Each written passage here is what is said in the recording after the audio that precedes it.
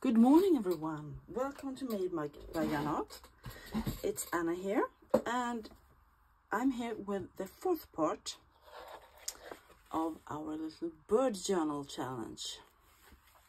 And the bird journal challenge is something that I do together with Carol, who has the YouTube channel Friendly Quail.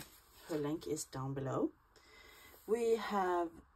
We're each making a bird journal in our own style, and we have to include a bunch of prompts, and some of it are things and some of it are techniques.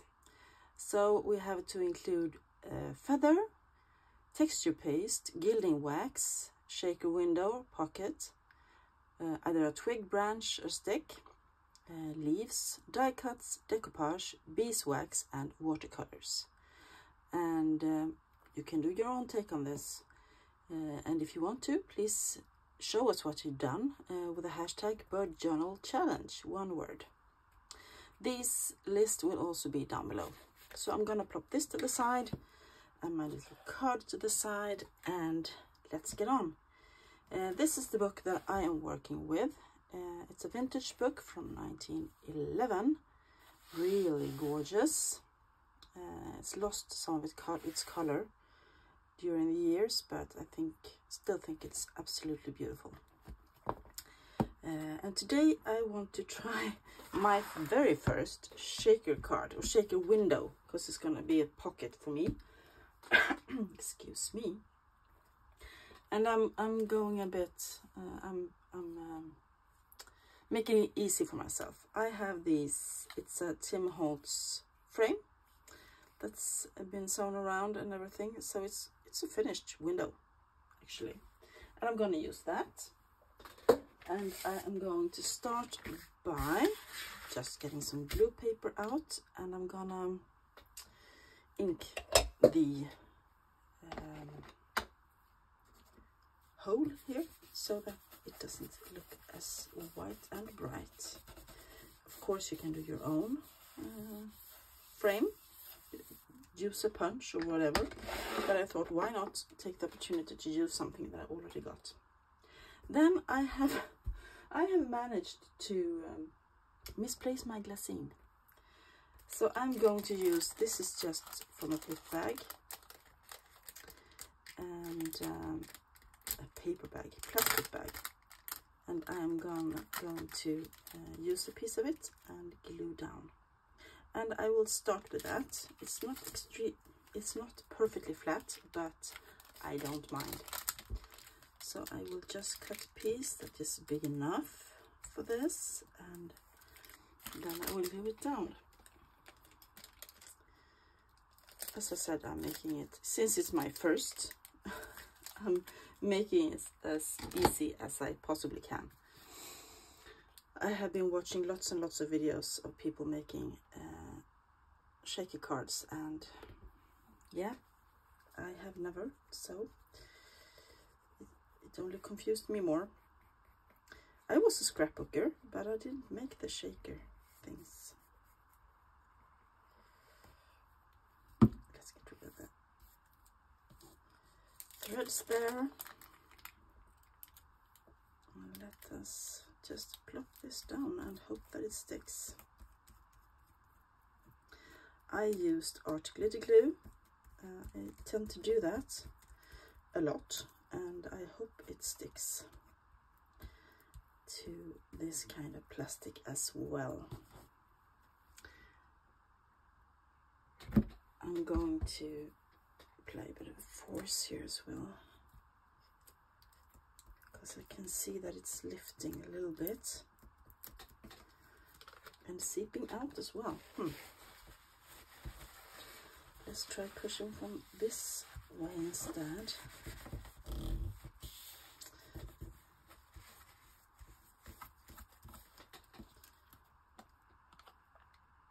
That's good enough. So what I'm going to do, this will be, as I said, it's going to be a pocket or a tuck spot in the book. And I have found a little image. Look at this cute little bird. Isn't it cute? This is a corner from a page from a a nature journal with an artist named Marjolaine Bastin. She was, I think, from Netherlands, and I love her style. So I want to use this as the backing of my pocket. So it's going to look like this. And all of this will be glued together, and the shaker thingies will be here. But to make sure that the shaker thingies, and I say that because I am not going to use sequins or beads or anything like that, because I don't have any. So it's as easy as that. I'm going to do something else, and I'm praying that this will work, because otherwise I have to do another video on this, and it's nerve-wracking as it is. So I want to create some kind of distance between these two, and I'm going to use this Scotch fixing line because I couldn't find my double-sided tape, and this one is a bit thick, so it's got a bit space, but it's really wide, as you can see. So I'm gonna try to cut it in half. Here comes the tricky part. Yeah, so this is just my take, the apprentice take on shaker cards.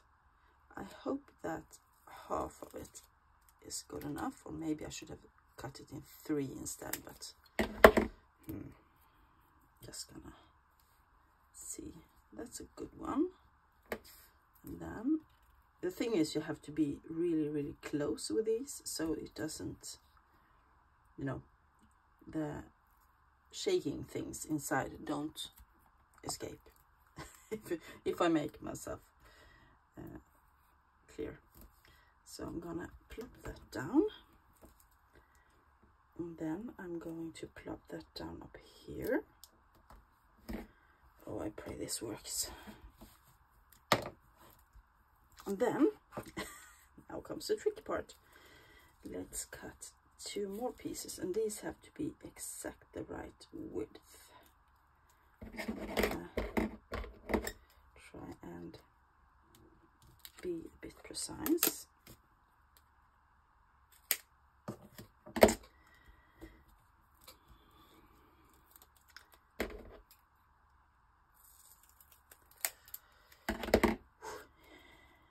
Here we go. Ooh, that's exact the right size. Oh no, it sticks. It sticks out to the outside, and we do not want that, but it's the right length anyway. So let's try and get this a bit more, a bit further in. Oh, look at that, I did it. I have no idea how old this is, but I'm hoping that it will stay gluey. Oh. This is nerve-wracking. This is nerve-wracking. So what I want to do now is I'm going to pour the shaker thingies in here, and then take the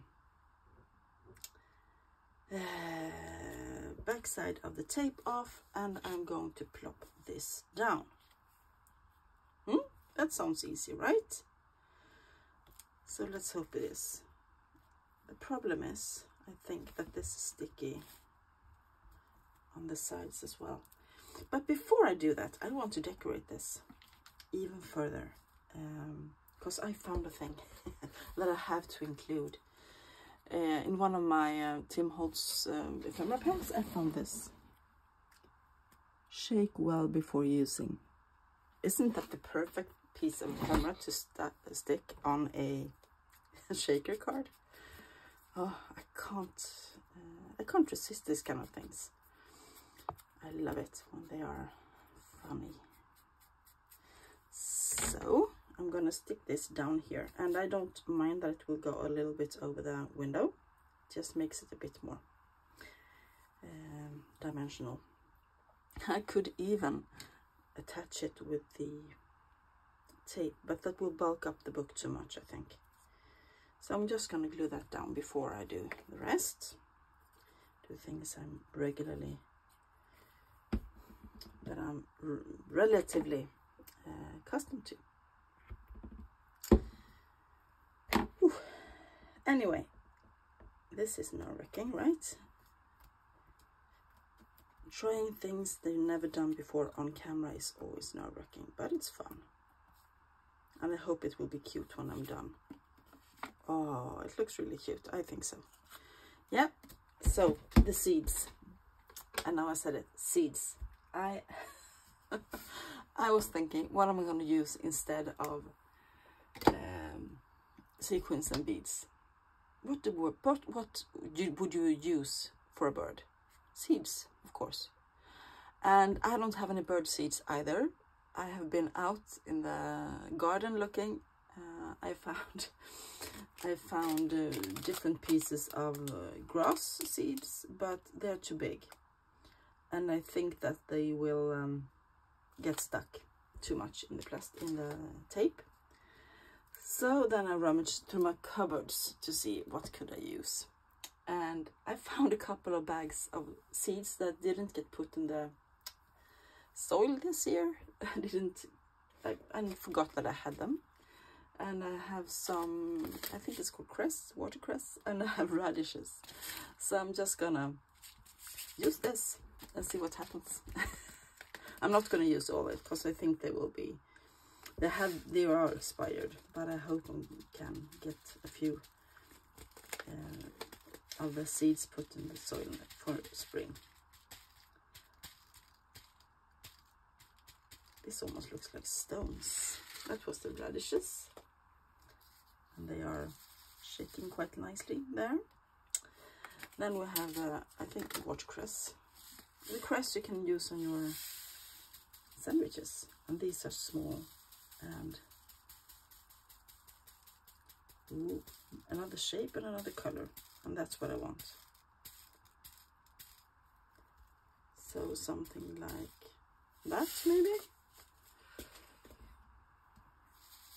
Is it too much? Is it too little? The sound is nice. I'm gonna say that's good. That's enough.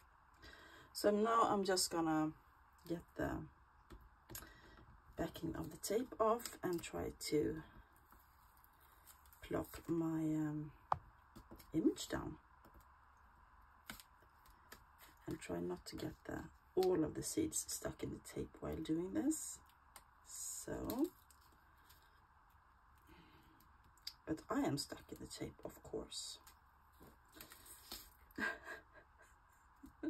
I'm stuck. And let's watch everything just fall out. Oh, that's great. Oh. And thanks to the threads down here, I can see that this is my down and this would be my up. So let's just get it on. Oh my god.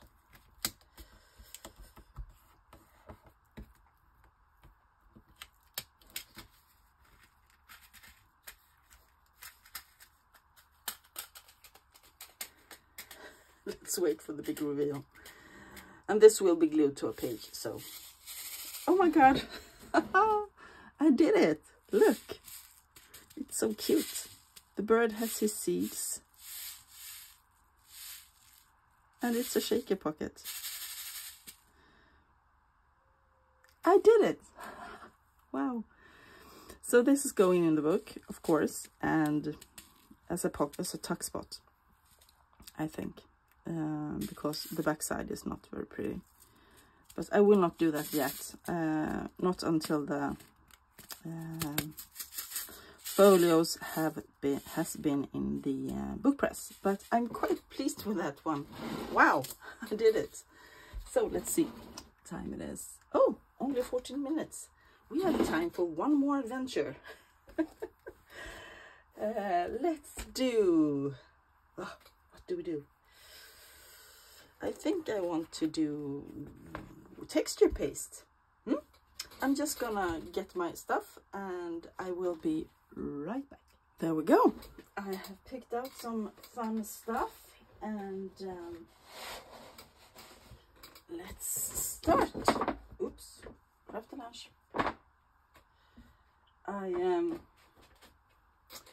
going to use this Distress Grit Paste, and it's a Tim Holtz Ranger product. I bought it online. I hope it's gonna work. I have tried it once or twice, so it's quite new to me. I have a little spatula thingy and painter's tape, and this is the stencil I'm going to use. And this is the THS075, if you want to see if you can find it. So I'm going to plop the packaging to the side, and I have actually thought of a page as well. I will not do it on the front page. I was thinking about it and doing a bit of texture paste down here, but then I realized if it botches, if it doesn't work, I have no front page. So I'm gonna do it at the back instead. Coward. So I'm just gonna take that page out and put the book to the side. And the reason I want to do it on this is that I think that this yellowed old paper will look marvelous with a white texture paste on it. So only nerve-wracking things today. What a way to have a Sunday. And I think I'm going to want double, and I want just, I think I'm going to turn it over because I want this part over here. I want this. And I think I'm gonna want to position it like this. And now I have learned this the hard way. Tape down your stencil, and I'm using painter's tape because it's not supposed to, it is supposed to not hurt your paper. Maybe it does anyway, but then I'm gonna be upset. So I'm going to tape it down like so. And I'm also thinking about doing some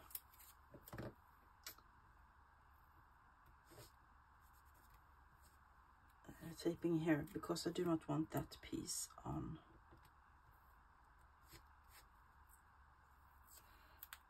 the page. I'm just trying. This is kind of a first time for me. I have tried it once or twice, as I said.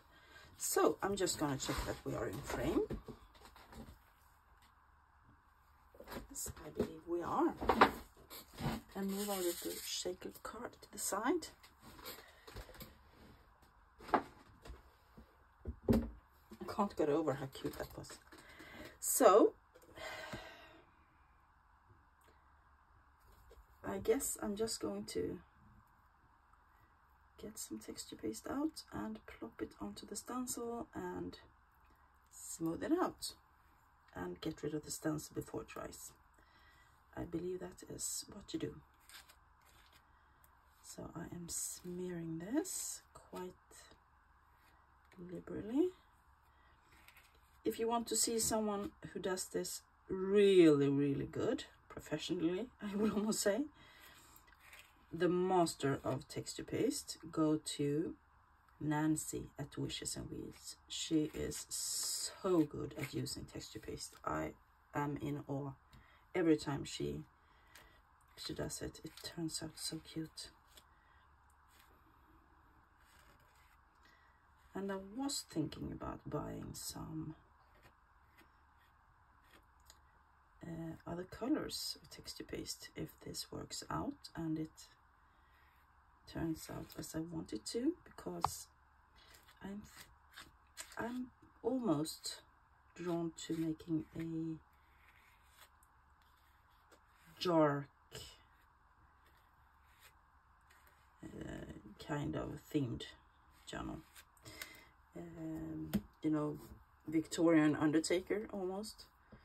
Not Halloween, I don't like Halloween, but a eerie type of journal. Gothic, there we go. Are we happy with this? We have to be, because now I am going to put the lid on this and remove the stencil and see what happens. Nervous. Yeah. So I am going to, the first time I did this, I wrecked the stencil because I was totally wrong in keeping the stencil on until the whole thing was dried. And then, yeah, you can imagine, I never got it clean. So let's see if we can get this off and clean the stencil. Oh, that's just glue paper, that doesn't matter.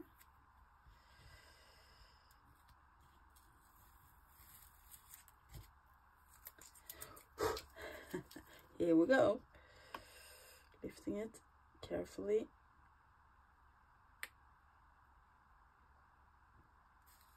Oh, let's see. Oh, look, that is pretty. Now it just has to dry. So I'm going to pause you again, go clean my stencil, and I will be back, and this will be dry. So for you, I will be back in a second, but for me, it will probably be a bit longer. Bye for now. And I am back. It's not completely dry, but I managed to get the stencil clean and everything. So I thought I would do a little ending here. I'm really pleased with that, because the starch white against this more beigey color, I really love it. It looks really nice. So that will be a beautiful page. And I thought about, we have to cross our challenges off, because I haven't done that.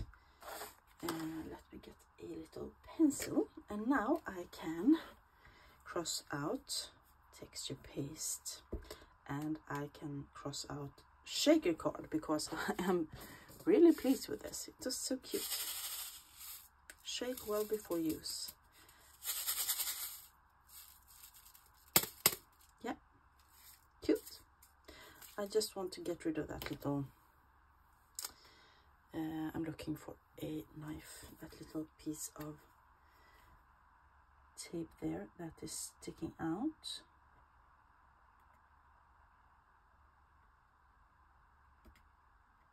There we go.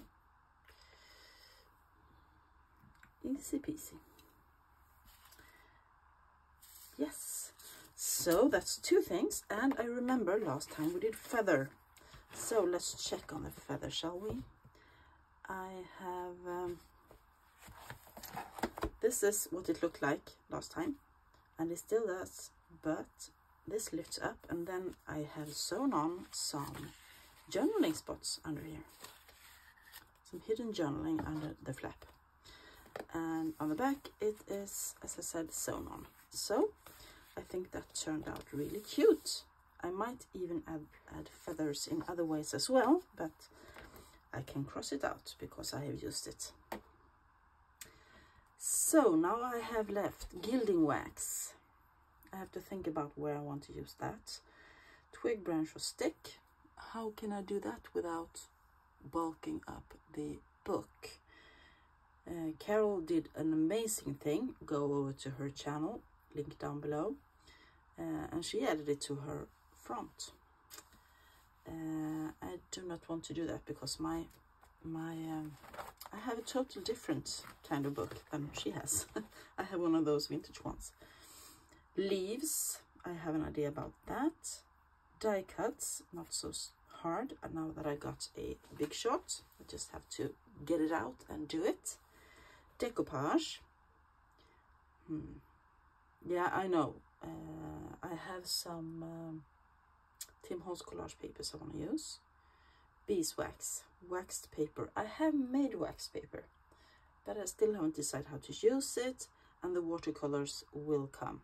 I love using watercolors. Yesterday I was sitting watching the first Downton Abbey movie, and I was doing whole pages of swatches on vellum, and that turned out really cool. Sadly, I put them in the other craft room, so I have to get them and show you another time. And also on what's it called, tissue paper, and that was amazing. It was so much fun. So I'm going to show you another time. But that is how far we have gotten in this. I have put in a few pockets, as you know, and I will continue to work a bit off camera, I think, to get this book going a bit. And yeah, that's it for today, everybody. Let's get together soon again, because I have things to show. I have things to show and things to do. I'm really happy about today's little adventure, and more of them are coming. So don't forget to check out Carol's video and use the hashtag #BirdJournalChallenge if you want to show your take on this. And I will talk to you guys really soon. Thank you so much for being with me today. I really appreciate it. And yeah, have a great week, everybody. Bye.